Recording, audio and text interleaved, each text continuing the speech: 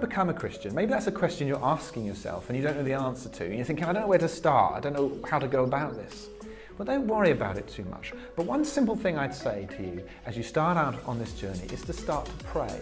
I mean, that's how relationship starts, isn't it? By talking to somebody else, by communicating with them.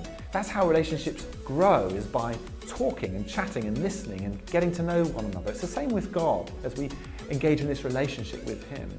And we can do that because Jesus has removed the blockage of sin that hinders that. And we're now free to enter into His presence and to address Him as our Father who is in heaven, as Jesus taught His disciples to pray. And so we can do that. And it might feel a little bit awkward at first. It's the same as if you are talking to somebody at a party or whatever for the first time. You've never met them before, you don't know them that well, or you haven't spoken to them for years. In the same way, when we talk to God for the first time, don't worry if it feels a little bit strange at first. It will loosen up and flow as you grow in relationship with God.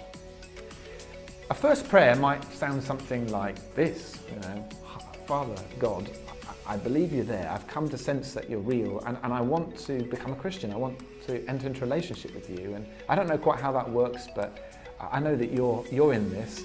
And so I pray, Lord, that you come into my life.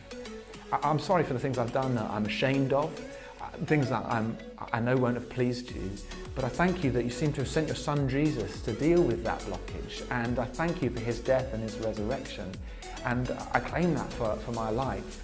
And I pray you'd come into my life. I give you the driving seat. I give you the keys of my life. I'm in this the long haul. I want to get to know you. Please make that happen. Amen.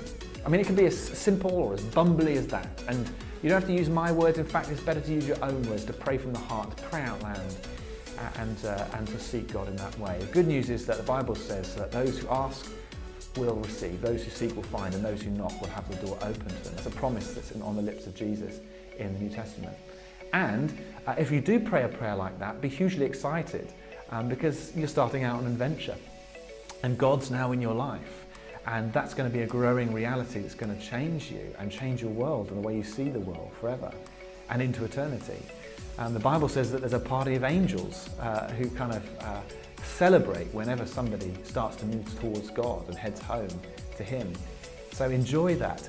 And another thing I'd say is just tell someone about it, externalize it, make it real, seal the deal by making public what's happened. Tell a friend or a family member or a colleague, I've become a Christian, I've started out on this journey and I'm really excited by it. It'll make it real and enjoy it, it's really cool.